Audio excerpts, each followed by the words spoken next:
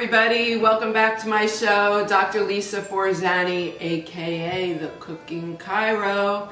We are here, it is fall, it is finally November, and you know what that means.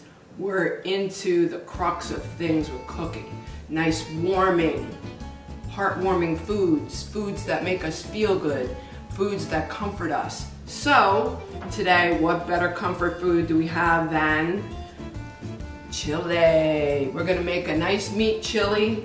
We're excited to do this today. It is such a fantastic thing to make for your family. It goes a long way. It's fun, it's delicious, it freezes up nicely. You could use it anytime. So let's go. So where did chili start? That is very controversial, but an old legend holds that immigrants from the Canary Island came over and brought a recipe to San Antonio, Texas. So it seems like Texas is really where things come from in terms of chili. In the early 1700s, cowboys and pioneers used to make something called brick chili. So what they would do is they would take dry beef, they'd take chilies and all the ingredients, and they would dry them out and actually make them into a brick. And then to recreate it, they would put hot water and boil it down and eat it and enjoy it. So everyone has their own little take on chili. I've been making chili since I was a kid. In fact, we had this great friend that was so thrilled with my chili, he even said it was better than Wendy's, which I hope so. All homemade ingredients and great vegetables and fresh vegetables. It is so delicious and you could do so many different spins on it. So let's talk about what I put in my chili and some other spins that you could also add to it. So I'm going to actually add a can of cannelloni beans, a can of red kidney beans.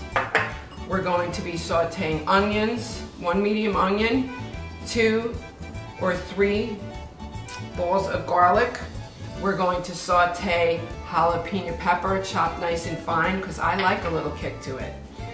I chopped up a whole green pepper, but I'm not real sure if I'm going to put the whole thing in. We'll see. I had a couple tomatoes in the refrigerator that were not suitable for putting in a salad. They were just a little soft but still fresh, so I'm going to actually add that in as well.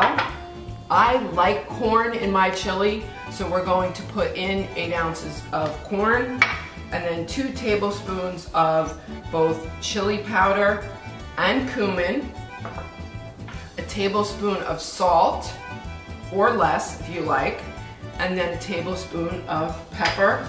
We're going to use diced tomatoes, 15 ounces of diced tomatoes, and then we're going to use chopped tomatoes, 15 ounces as well. And we're going to cook all that together for 20 to 25 minutes, and it is going to be great. But don't forget about the beef. We got to put in a pound of beef, brown that up nicely, make sure it's lean so it doesn't have a lot of fat in it, and you want to break that up in the pan first. So let's go. Here we go. We put some extra virgin olive oil in the pan, but of course you could use canola oil, about 2 tablespoons. And now we're going to brown up and soften our vegetables first. Jalapeno, I actually used about a half a jalapeno pepper and about 3 cloves of garlic and 1 medium onion. And we're going to use we'll just use a whole pepper, what the heck. And now, like I said, I just happen to have these tomatoes, so we're going to throw those in too. And listen to it sizzle.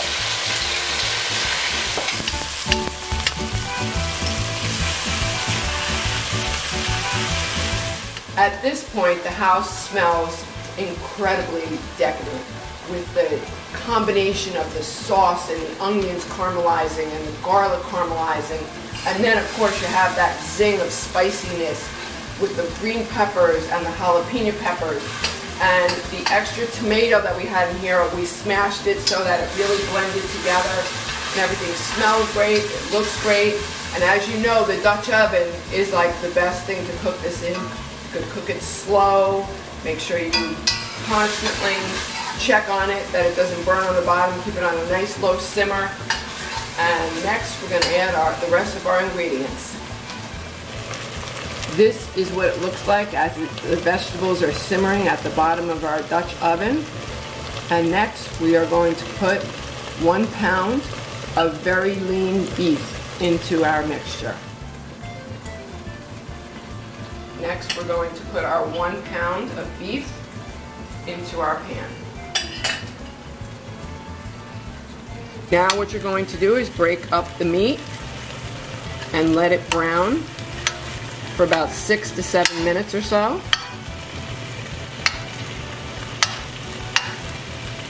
Constantly break it up until it's in very small pieces.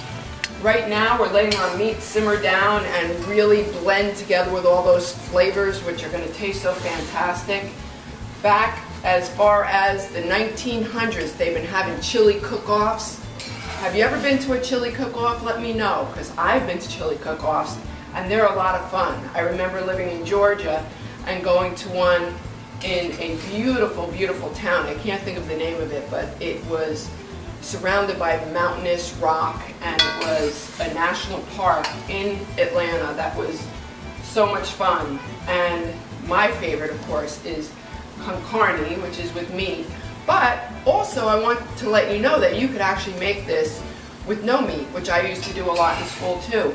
You could actually substitute the meat for other things like broccoli and corn and carrots, and zucchini tastes great in that, and serve it over rice. I like to serve my chili over rice. And we're just about ready to add all the other ingredients, everybody. We're getting there. Now that our meat is nice and sauteed and immersed in those wonderful flavors of pepper and onion and garlic, here we go. Our tomatoes, diced tomatoes, in you go. Our chopped tomatoes, in you go. Our red kidney beans, which we did drain and rinse off. And I love cannelloni beans, either size. I happen to have the large ones, so we also rinsed them off. We drained our corn.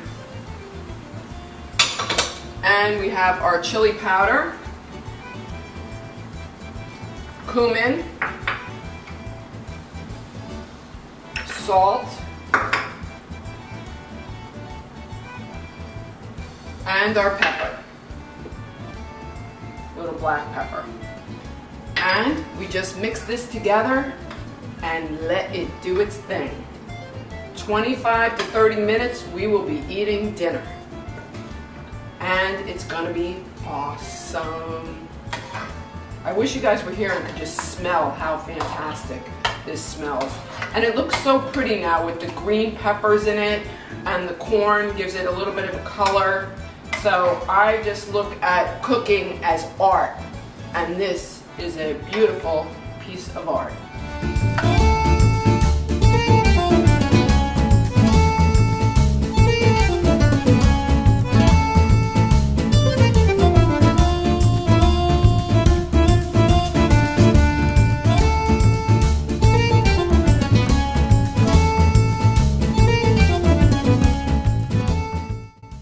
We are going to talk about some of the sides that we can serve with our chili. One of my favorites, of course, is cheddar cheese. I like whole milk sour cream. And we took a red onion and chopped it extremely fine, which is also another awesome side to put on here. And one other. Some broken up chips on the top is also a great favorite. And now you just have to enjoy it either by itself or on a bowl of white rice.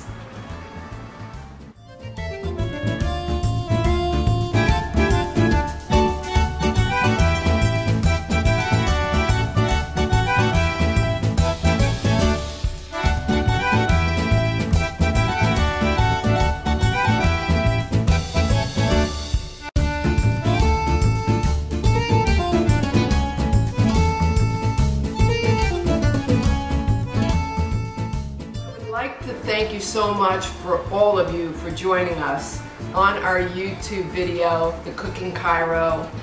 We really had so much fun, and I hope you enjoy making your chili and making your family really, really happy. Don't forget to subscribe to our YouTube channel, and just remember this: live well, love well, and eat well.